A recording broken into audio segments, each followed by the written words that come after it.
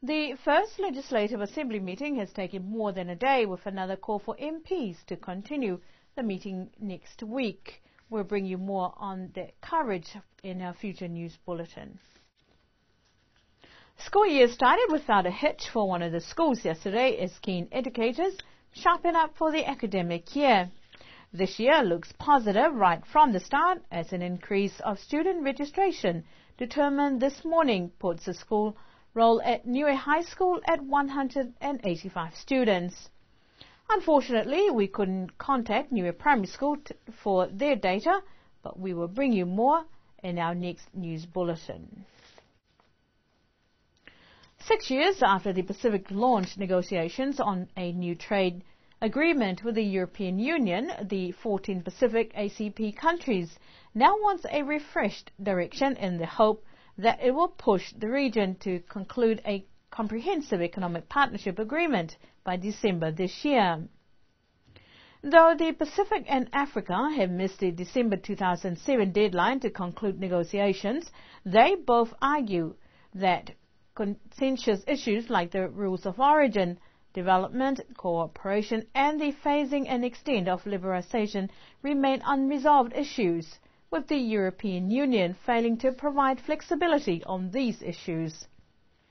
There remains for PACPs and for most African states no clear end in sight to the negotiations, said the PACP EPA Draft 2011 strategy. The draft strategy was introduced to trade officials in Samoa this week for discussions before it is recommended to ministers.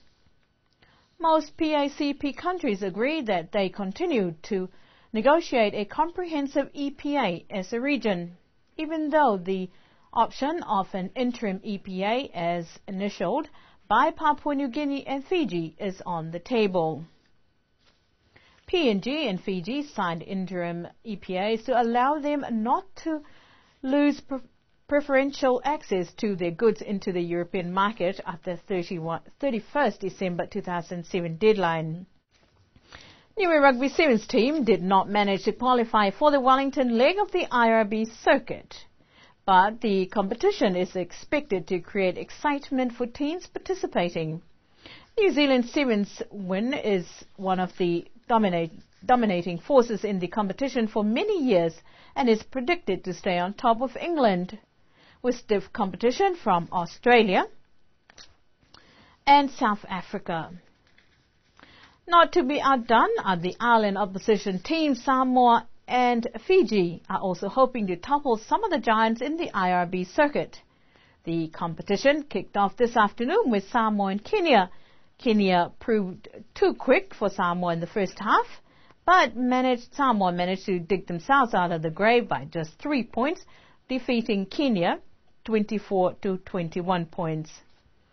Other island teams: Tonga played giant Australia but was defeated 47 points to 7. Last island team in the first 3 games, Fiji, played France, defeating France 42 to 0. We'll bring you more on the games tomorrow. And to end our news bulletin for tonight, the government of Japan will contribute $200,000 to the Pacific Islands. Forum Secretariat for 2 regional projects that support economic development in the region. The contribution is part of Japan's annual support to the activities of the Forum Secretariat. The funding will support the establishment of the Business Development Fund, formerly the Marketing Support Fund, to be managed by the Pacific Islands Private Sector Organization, PIPSO, and provide assistance to increase foreign direct investment in foreign island countries. The project will be undertaken by the Forum Secretariat Economic Governance Program, which will work closely with Pacific Islands Trade and Investment Offices in Auckland, Sydney and Beijing to identify investors and connect them with enterprises in Forum Island countries. Funding for PIPSO will strengthen the private sector through capacity building programs in product development, market research and promotional activities, as well as technical advisory services. PIPSO's Business Development Fund will strengthen the private sector by supporting capacity building in product development, market research and promotional activities, as well as technical advisory services. Hanahado tola dawala talo tutupuge lata yemi afia finei. Tukot foki eto manatu whakalofa ki heto mga whawa ka mua ha makaniwe. Tukot eto whakalofa ki am tolu e mga whawa ha koe am tolu amatu whine. Pia foki ki he taka psinga whakahelehele he motu ko Jeff Deferayan mehana mga whawa. Nonofwa mwe mawhala. That's our news bulletin for tonight. Good evening.